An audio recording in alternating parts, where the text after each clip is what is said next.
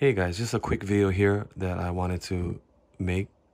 I came across this custom-made art print based on Wonder Woman 2017, and this depicts the post-battle after we had that incredible no man's land scene. They enter the town of Veld. She helps liberate that with the team, right? And that's what this print is based off of. Many different sizes, a lot of different options. I was surprised, but I got two small ones. I might put it up, but I need to find a frame for it first. Let me get it open and check it out.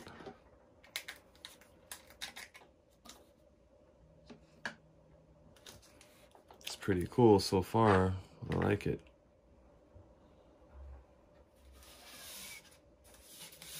So here we have two prints.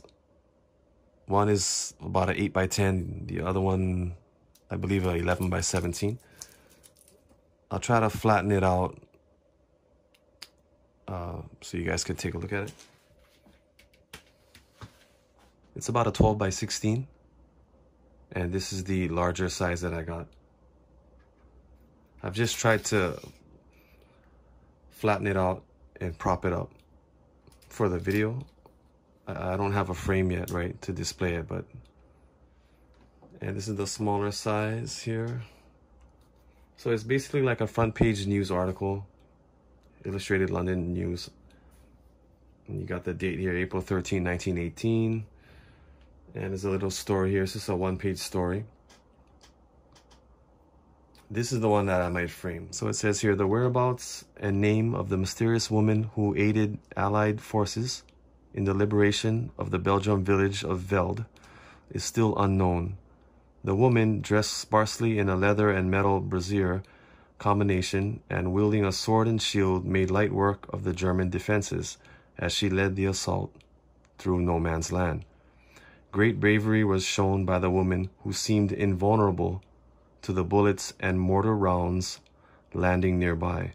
Sources close to Allied High Command confirmed that a new type of poisonous gas was being prepared, and that the attack and subsequent liberation may have cut short the Huns' plan to deploy the weapon effectively. Assisting in the attack on the German front were a motley crew of Allied troops. Witnesses say a Scottish sharpshooter known only as Charlie, a Native American warrior called Napi, and a North African known as Samir aided the young lady along with her partner, an American spy named Steve Trevor. Although the village was very nearly obliterated during the onslaught, the remaining townsfolk were grateful of the liberation and provided a welcome reprieve for the Allied forces, who were able to take advantage of the lull in fighting for some well-earned respite. Our heartfelt thanks go out to these brave souls for the service they have done for king and country, and for the sacrifices made to secure victory through the abhorrent adversity. It's pretty decent quality paper. But I definitely like to frame this and put it above the 1918 Belgium photo.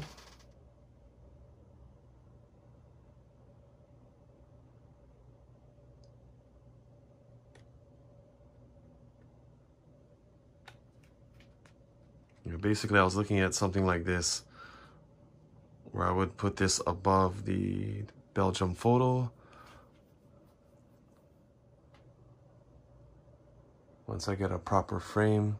So I got small sizes because I don't have a lot of wall space, so. Definitely a cool addition to my collection. I love artwork, art prints, posters, things like that. I'm glad I got this. It's a cool piece of the movie and collectible that I think is very unique.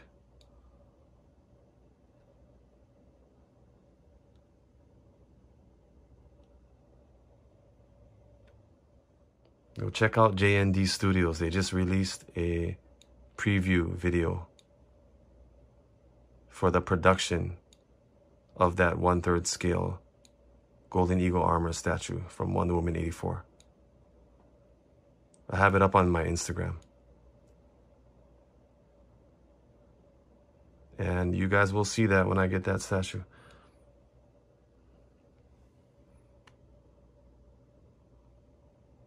All right, guys. Hope you enjoyed this. Thank you again. Take care.